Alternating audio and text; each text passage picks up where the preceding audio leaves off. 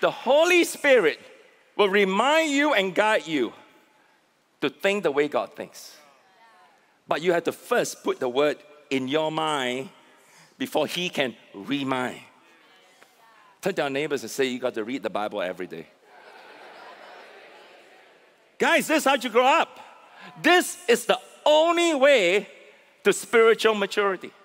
If you don't live by the word of God, I don't care how many people pray for you or how many prophecies you have, how many conventions you attended, how many special preachers you love, you will never mature unless you read the Bible.